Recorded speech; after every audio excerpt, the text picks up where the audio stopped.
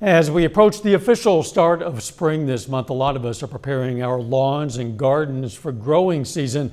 Well, today's question for our pet vet on call: can lawn fertilizer harm my pets? Yes, it can, but most of them are really quite safe unless you have that little goofus that has OCD and goes out and licks up a bunch and poisons himself that way. The best way to do lawn fertilizers is to do them right before rain, or hose your lawn down so that the fertilizer seeps into the ground, and then wait a good 24-36 hours when it's completely dry, and then you're perfectly safe. Hey, we invite questions from anyone. If you have a question, you just send it to PetVet, KOAMTV.com.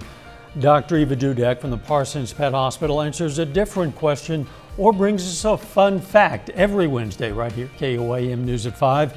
You can also find answers to previous questions on our website.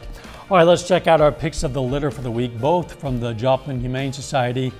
First, we have Maxine. The shelter says she's a black Labrador Retriever puppy. And then we have Nudgens, an adult male short-haired cat. Both of them cute pets. If you're looking for a pet, why not at least check out your local Humane Society? They have lots and lots of them all across the area.